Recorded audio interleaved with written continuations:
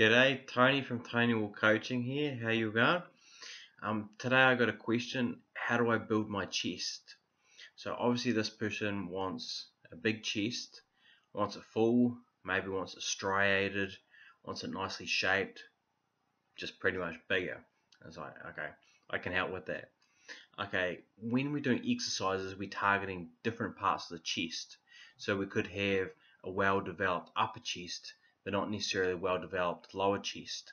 So I'll give you some exercises which will target different areas of the chest so we can build them all up.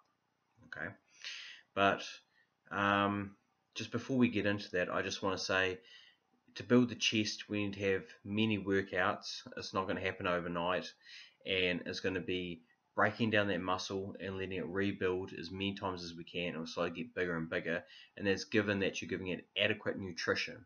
You're giving it the protein to rebuild itself, and also the carbohydrates to increase in size. Okay, so it's not going to work if you're starving yourself. You're not going to pack on the size no matter how many times you go to the gym, and it's not going to build nicely if you're just eating many carbs, but you're not doing the workouts to shape it and build that muscle, and basically you just be putting on fat. Okay, anyway, to the exercises.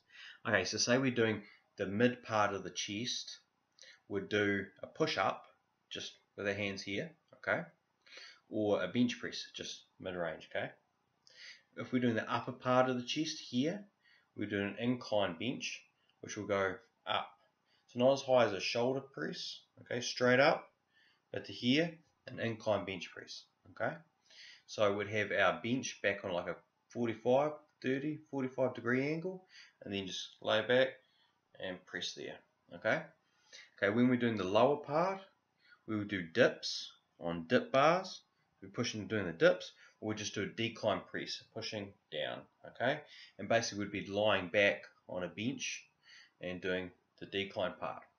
Now, if you don't have the equipment and what you're trying to do is an at-home workout, basically what we could do is to do the incline. We could just put our feet on the ground and raise our hands up onto a box or a chair or something. We'll be doing the incline part. If we want to do the decline part, we put our feet up onto, sorry, no, it's reversed. If we're doing the incline, our feet will be up on the box. And if we're doing the decline, our hands will be up on the chair and our feet will be down. So sorry to confuse you there a little bit. Just a little bit backwards when you're doing it with equipment rather than on the benches. Okay, and if you're doing a mid-range, just do it normal push-up on the ground, okay? Okay, now if you want to mix it up a little bit, okay, when we bring our hands in and we do like a diamond push-up like this, okay, basically we're hitting the triceps a bit more, because when we push, we're hitting the front deltoid, part of the shoulder, we're hitting the chest, and we're hitting the triceps, okay? We bring our hands in here, doing a diamond shape, we're hitting the triceps more, okay? So if we bring our hands out here, more chest. If we bring our hands out further, you guys can't see it, but they're out even further, okay, that's more chest as well, okay? So also another way to hit the chest is when we have some dumbbells, we're doing flies, so our hands come all the way out, not the single, like right out, stretch that chest out, and then in, and you'll be lying on a bench and doing this, called flies, okay, and middle part of the chest, and also getting good stretch, okay, right across, okay, good stretch, yeah, okay, and there's other ones as well, but don't get too complicated.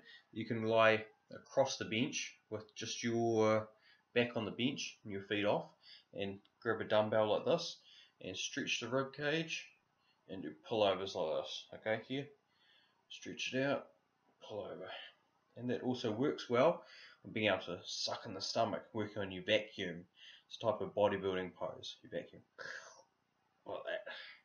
If you want to see a great vacuum, king of the vacuum, Frank Zane. Frank Zane, you should Google that, really good.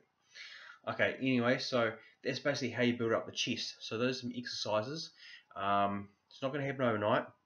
Do those exercises and do them many times over a long period. You'll build, given that you're getting enough protein and you're getting enough carbohydrates as well. So I hope that answers your question. Okay, thank you.